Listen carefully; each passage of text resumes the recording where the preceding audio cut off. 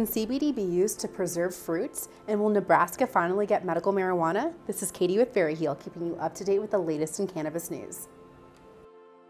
Nebraska is once again trying to legalize medical marijuana. There are two cannabis initiatives that Nebraskans are trying to get qualified for next year's ballot. The committee pushing these initiatives is the Nebraskans for Medical Marijuana. The two initiatives are the Patient Protection Act, which would protect patients with serious conditions and their families from being charged for marijuana-related crimes, and the Medical Cannabis Regulation Act, which would establish Nebraska's medical marijuana program and regulation.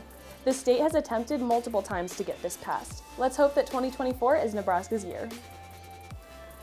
THC-Seltzer is now available in Tennessee as well. The popular THC-Seltzer brand Crescent 9 that previously launched availability in New Orleans is now available in Nashville. The seltzer is hemp-derived with less than 0.3% Delta-9 THC, which is what allows it to be sold legally in a state where cannabis is not recreational.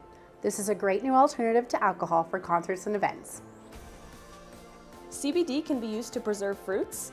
A study conducted by the University of South Florida found that applying CBD oil to fresh fruit after it was harvested and stored at 1 degree Celsius for 16 days, that it maintained its quality of appearance. In similar studies, CBD proved to have antimicrobial properties as well. CBD has endless potential for healing, and perhaps more. So go ahead and like this video and subscribe to stay up to date with the latest in cannabis news.